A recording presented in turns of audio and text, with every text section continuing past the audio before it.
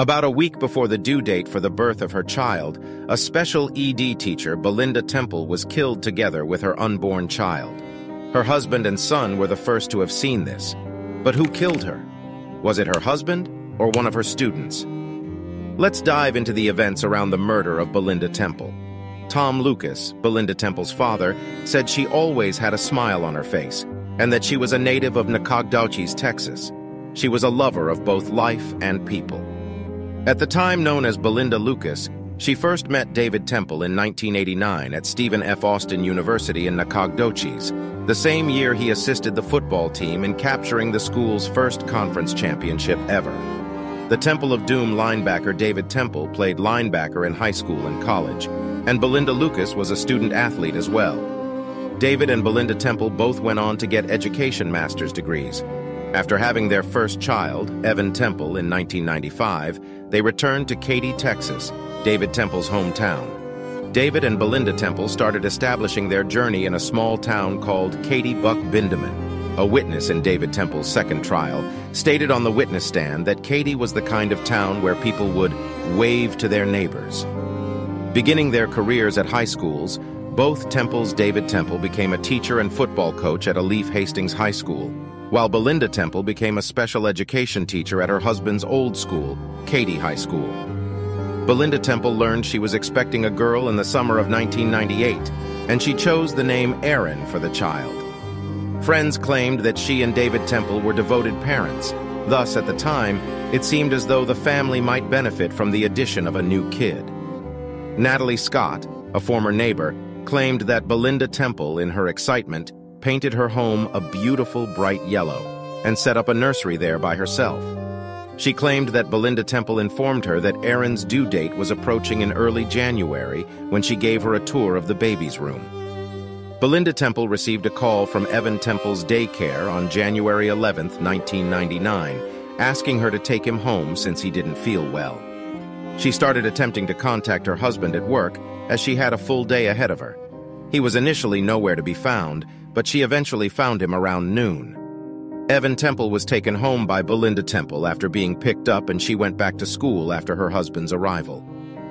Around 3:30 that day, Belinda Temple finished her shift. She bought some homemade soup from her husband's parents before leaving for her own house. David Temple claims that he departed to perform errands with his son when his wife arrived. He also added that he got back home around 5:35 o'clock that day. He claims that after seeing the back door smashed and the gate open, he raced to the Ruggiero house where he found his wife's lifeless body and dialed 911. A shotgun blast to the back of the head killed Belinda Temple. The size of the wound led the police to believe that she had been shot with a 12-gauge shotgun. Nevertheless, despite their search, they were only able to locate 2 rifles in the home and no shotgun. As police looked for a suspect in the murder, the usually tranquil neighborhood had become a flashpoint of unrest. But as the investigation into the crime scene went on, police realized that what had at first seemed to be a burglary didn't match what they had observed there. Sergeant Dean Holtke of the Harris County Sheriff's Office said, "As an investigator, you just know when you see something that doesn't look right." He said that the scene appeared staged. Glass from a broken door is not visible where you would expect it to be, but it is present in unexpected places. But the door wasn't the only issue. The police reported that drawers had been unlocked but were unaltered. David Temple was brought in for questioning by the investigators that evening. When his wife arrived home that day at 3:45 p.m., he reported to the police that she went upstairs to rest. He claimed that he brought Evan Temple to the park while she rested before heading to Home Depot and Brookshire Brothers.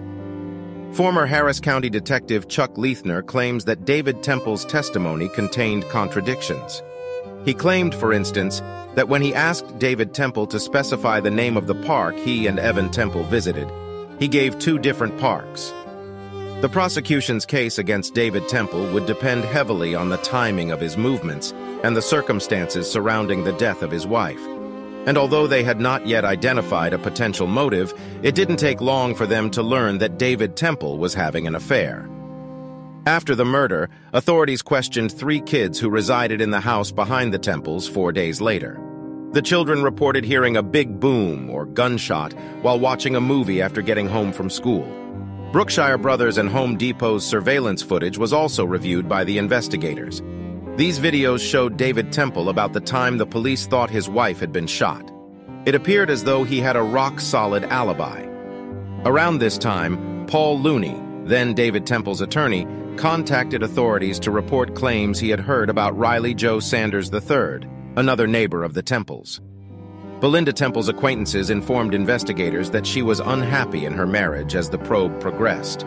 She was married to an extremely authoritarian man. David Temple, too, was spending a growing fraction of his time away from the house. After Belinda Temple passed away, investigators learned that David Temple had begun an affair with Heather Scott, a co-worker at the Hastings 9th Grade Center. David Temple and Scott initially played down their friendship, but as the probe continued, their affair became clear. By the time the holidays rolled around, David Temple's relationship with Heather Scott had progressed to the next level. According to Cahan, he told his wife that he was going on a hunting trip for the new year, but in reality, he was sneaking off with Heather Scott.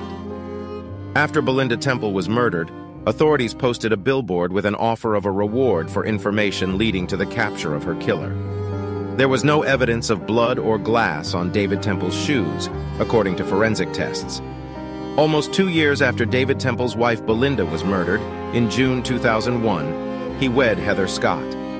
The FBI crime lab data from the scene of Belinda Temple's death were released years after her death. There was a match between the gunshot residue found on David Temple's clothes and the residue found on Belinda Temple's clothes on the day she was slain. After being apprehended at the end of November 2004, David Temple finally stood trial for the first time in October 2007. The defendant's legal team contested the credibility of the gunshot residue. The murder weapon used to kill Belinda Temple was never located, but the police were able to determine that a double-aught buckshot shell, typically used for hunting deer, was used. Sanders's father testified that his son was free to use his weapons whenever he pleased.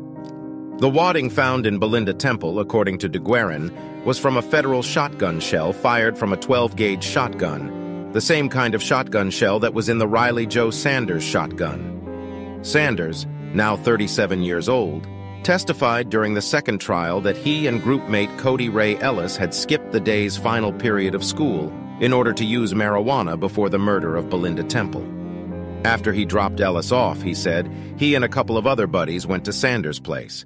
Sanders claims that his father woke him up later, and that when he went outside, he saw law enforcement and media gathered around the Temple's house.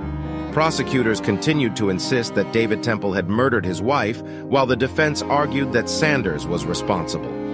Prosecutors tried to establish that David Temple, at the time of Belinda Temple's death, was a hunter and in possession of a 12-gauge shotgun. In addition, it came out throughout the trial that David Temple's family had a collection of 12-gauge shotguns. Schneider, speaking for the defense, argued that conventional wisdom tells us that I should accept your verdict or respect your verdict, and I can't do that. Evan's faith in his father's return remains unshaken despite their separation. David served. For a decade, he was locked up and kept apart from his son.